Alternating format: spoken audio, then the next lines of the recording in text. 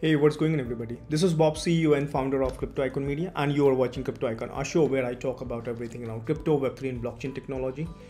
So today we will take a look at some of major crypto news and some hot updates, but please note that I'm not a financial advisor, it is just for information and entertainment purpose. So let's go for it. But before that, I'm just going to talk about current market price. So today's cryptocurrency price by market cap. The global crypto market cap is $1.2 trillion, which is 2.10% increase over the last day. The total crypto market volume over the last 24 hours is $43.42 billion, which makes a 8.34% decrease. The total volume in Defi is currently $2.79 billion, which is 6.42% of the total crypto market 24-hour volume. The volume of all stablecoin is now $40.37 billion, which is 92.98% of the total crypto market 24-hour volume. Bitcoin dominance is currently 50.18%, an increase of 0.37% over the day. Excuse me.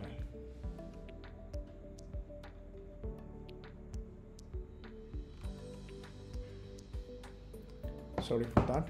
Okay, so let me scroll it down. And today's Bitcoin price is $30,882, and Ethereum price is $1,900. BNB price is $245. And let's go for today's first story. And okay, all right. So this story is coming up from cryptonews.com. So I would like to give this credit to cryptonews. And the story says BitMEX CEO suggests crypto exchange should eliminate internal market makers. Here is why. BitMEX CEO Stephen Lutz has stated that crypto exchange do not need to run internal market makers after it was revealed crypto.com has internal trading teams that trade crypto. The revelation raised concern about a potential conflict of interest at crypto.com. An interview with the BlackRock opposed the idea of internal market making teams. The CEO said that exchange that make money from proprietary trading should by now have let go of their internal market making teams. Crypto.com internal trading team raises concern. A Financial Times report revealed that the Singapore subsidiary of Crypto.com runs an internal proprietary trading and market making team that trades crypto on behalf of the exchange. However, Crypto.com justified the team's actions, saying that they treated it the same way as any other third party. The team exists of facilitate tight spreads and efficient markets on its platform, the exchange added. A spokesperson from crypto.com at the time said that the trading team ensure that the exchange remains risk natural by hedging these positions on a number of venues, including the crypto.com exchange. Crypto.com does not rely on such internal trading as a source of revenue, the spokesperson added. However, let's open that there are enough STFs out there and drop shops that can perform the function of proprietary trading and market maker teams. BitMEX faced similar allegations of running an internal trading team to make profit year ago. However, Lutz clarified that the separate legal entity named Arrakis Capita now serves a very limited role for BitMEX. Arrakis, which used to serve as an internal market maker for BitMEX, is now technologically and organizationally separated from the derivative exchange, according to the CEO. And let's go for second story, and this story is coming up from Daily Coin. So I would like to give this credit to Daily Coin, and the story says Jerome Powell stablecoins form of money requiring oversight. US Federal Reserve Chair Jerome Powell delivered significant message regarding a regulatory landscape of payment stablecoin, unequivocally classifying them as a distinct form of money that necessitates rigorous oversight from central bank.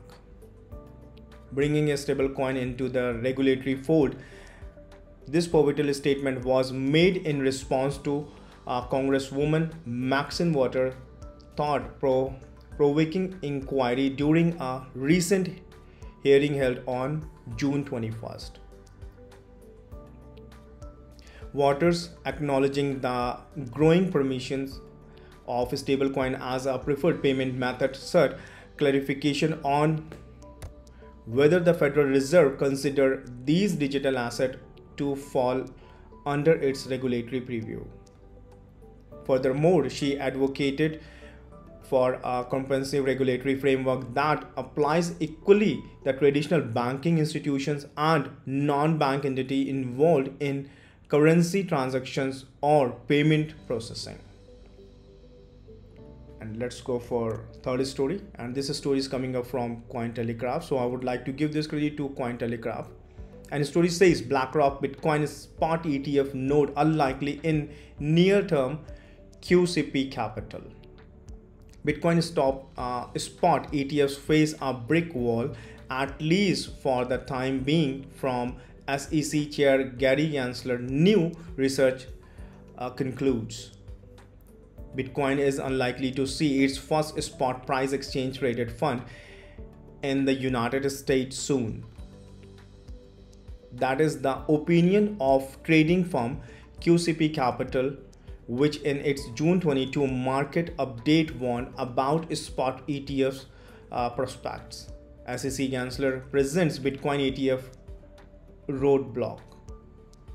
The Bitcoin $30,809 price has gained more than 20% since BlackRock, the world's largest asset manager, applied to list a US spot Bitcoin ETF.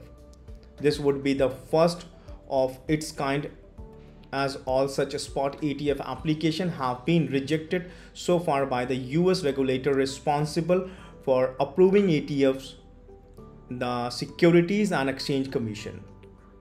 While institutional investment in the Bitcoin space is destined to increase, QCP says the current makeup of the SEC means that spot ETFs getting the go-ahead remains unlikely.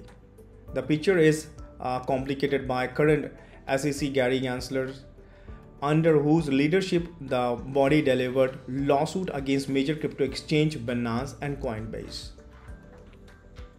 However, with Gensler as head of the SEC, we are not confident of the actual ETF approval happening in the near-term QCP route in the update. And let's go for last story, and this story is coming up from Blockworks, so I would like to give this credit to Blockworks. And the story says a staked ETH hits 20 million milestone, doubling since the start of year. $38 billion is currently being used to stake ETH. Ethereum has reached another milestone with over 23.5 million ETH deposit for staking. Staking is the process of locking up a cryptocurrency in a proof of stake blockchain to contribute to network security and earn rewards. Similar to deposit cash into high yield accounts, a big bank's staking enables tokens holders to earn passive income on their asset without having to sell or trade them. The more people who stake, the more secure the blockchain becomes. ETH price is heavily dependent on its value against the US dollar. In November 2021, when the price of ETH reached an all-time high of $4,400, there had only been 8.2 million stake ETH, which is roughly $15 billion locked in the network. Currently, ETH price at $1,880 over $38 billion is being used to secure the network. Although validators have had the opportunity to stake ETH since the Ethereum merge in September last year, staking did not grow dramatically in popularity until the Shapella upgrade, which enabled withdrawals. There has been a net inflow of 3.6 million stake ETH, which is around $6.9 billion following the Shanghai upgrade, showing that interest in the Ethereum blockchain has remained at an all-time high. The total circulating supply of Ether is currently at 120.2 million ETH, and stake ETH make up roughly 19.4% of all the Ether on chain. That is equivalent to roughly 6.4% of Bitcoin's market capitalization fully staked in Ethereum. In fact, stake ETH is becoming so popular that the raw number of ETH staked on the Ethereum blockchain is about to surpass the total amount of Ether that is kept on all cryptocurrency exchange. And guys, this is the end of the story today. If you like the content of this video, please give me a thumbs up and press the subscribe button. Also press the notification bell icon so you will receive more content like this every day. And don't forget to check out our official link of major crypto platform in the description of this video. And I would love to hear your feedback and suggestions, so do comment your thoughts below. And please share this video with your friends on social media, Facebook, Twitter and Instagram at bobasheesh, and also our CryptoIkon Media to learn more about our company. And let me talk about what exactly we do.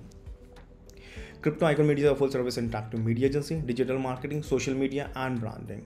And guys, if you are listening this content on Apple Podcasts, Spotify, or any other podcast platform, then do hop on our YouTube channel for the real action. And guys, if you want to get 100 USDT, so get world biggest crypto exchange Binance and deposit more than $50 into your Binance account, and we will both get 100 USDT as a cashback voucher. Thank you once again. Have a great day. Please like this video. Please subscribe this channel. And please support us so that we will be able to find out good content for you guys. Thank you. Have a great day.